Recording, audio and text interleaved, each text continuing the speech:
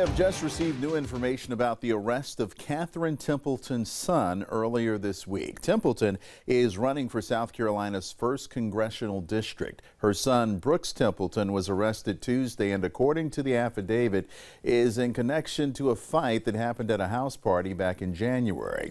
According to the affidavit, while the victim was leaving the party, witnesses say Templeton hit the victim, knocking him to the ground, then repeatedly struck him in his head. The affidavit states the victim suffered multiple wounds and had 4 seizures that same night.